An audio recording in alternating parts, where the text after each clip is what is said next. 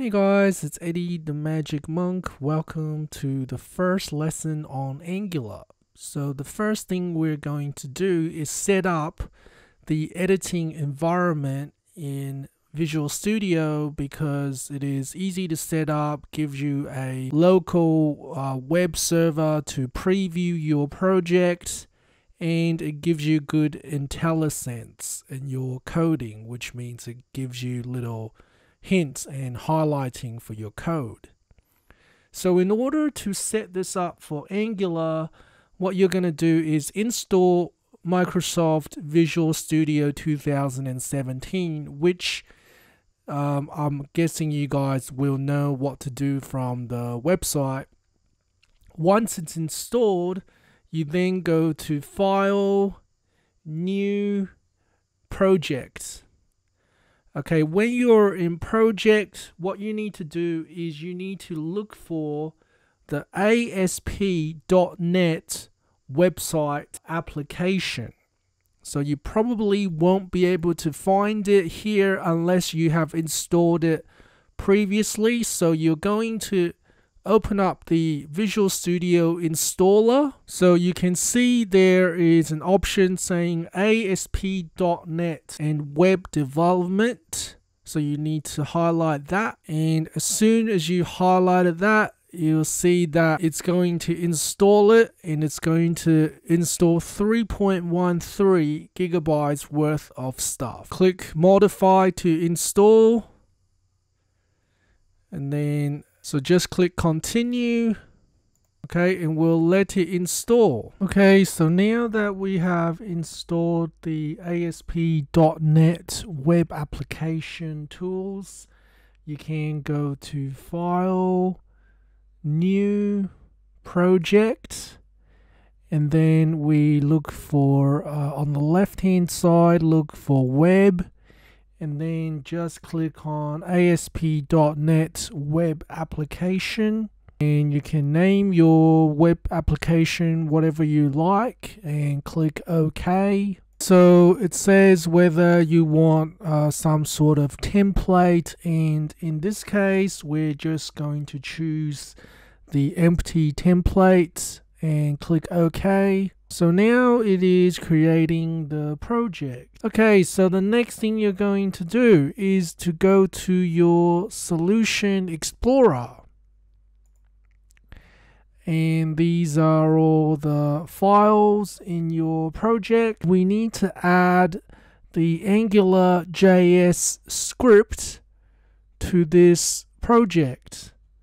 So in order to do that, we need to go to Tools,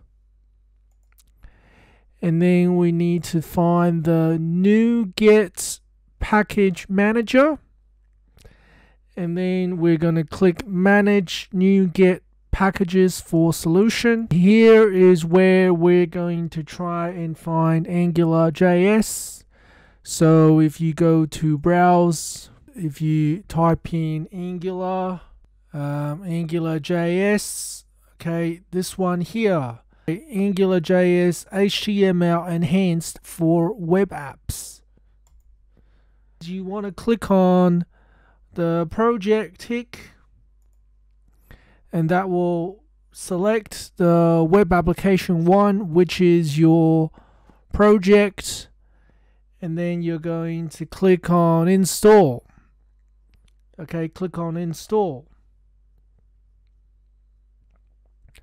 And then this preview changes window comes up, and you're basically just going to click OK again, and hopefully it says installing AngularJS, and it might take a few minutes, so I will pause the video again. Okay, so now it says that it has finished installing AngularJS. Okay, and on the inside the Solution Explorer, you can see a new folder called Scripts. So if you click into that Scripts folder, you can see all the AngularJS files, and the most important one is just the AngularJS file, which is this one here.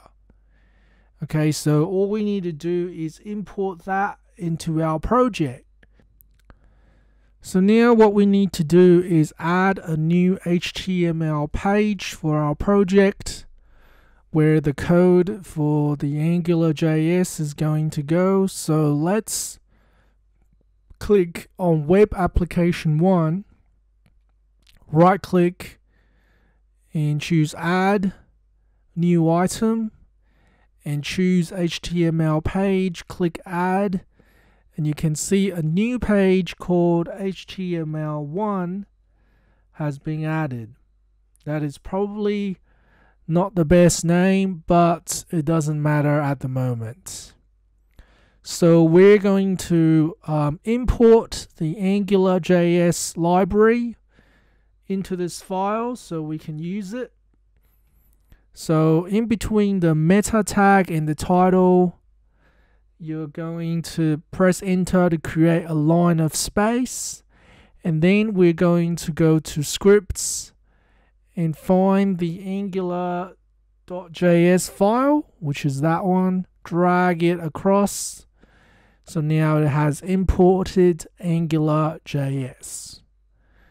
So now, how do we make sure that it's working?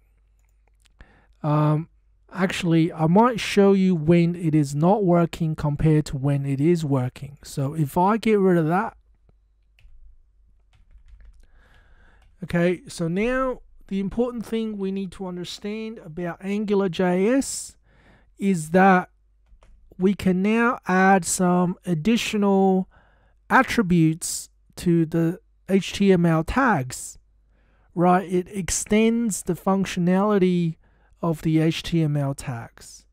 So what is the first thing that you can add that tells AngularJS that we're going to start using it? And that is called the ng app. But adding this attribute to your HTML tag tells you we're going to insert some Angular code inside the body tag. This is now the root element of our Angular app. So all of our Angular code is going to go in here. And the next thing I'm going to teach you is an Angular expression. So if you use two curly braces enclosed in two curly braces, you can now type in some Angular code. So the most basic Angular code is just some numerical operations.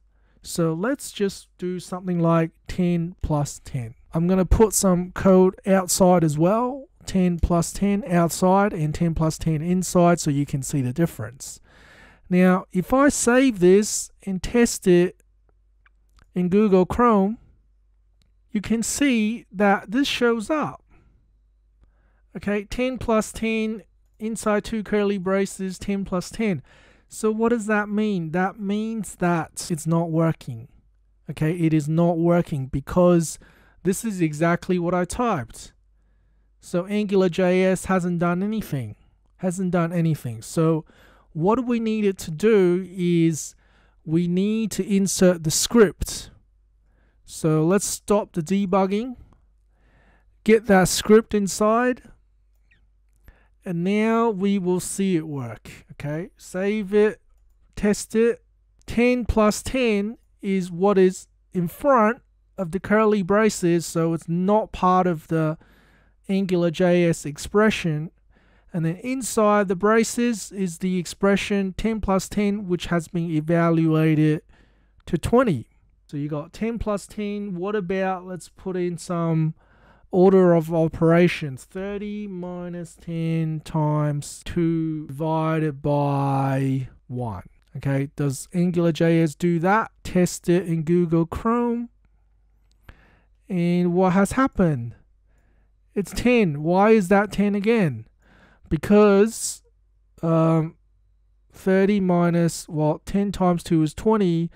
20 divided by 1 is 20. 30 minus 20 is 10. Remember, the multiplication and division is done before the subtraction. One last thing that I'm going to show you guys today is how to initialize variables in AngularJS. As you guys know, in programming, variables are very important. So where do you initialize it? Well, you initialize it in another directive called ng-init. Okay. And what does this do? All this does is it helps you to specify what variables you want in your program. So I'm just gonna have two numbers. I'm gonna have number 1. I know, how boring is that? Number 1 equals 3 and number 2 equals 5. Okay, so now inside our little expression, I'm just going to get rid of the thing at the front, and I'm going to say inside the expression, number 1 times number 2. Okay, and if I save it, execute this code, and you will be able to see the number 15. Okay, so it's got the variable 3 and the variable 5, and it's multiplied them together. Now you can also put in a variable for a string. So let's say name equals Eddie. Okay, and put in a semicolon. With strings, make sure you only use single quotation because you already have a double quotation outside. You already have a double quotation that's specifying the boundaries of ng-init, so that's why you can only have single quotation. Okay, so to put that into our expression, I'm going to say name plus is Eddie is, and then 3 times Eddie is 15 plus years old. Okay, just see how this turns out. Eddie is 15 years old. Okay, exactly correct. Alright, so that is our first lesson on AngularJS. See you guys next time.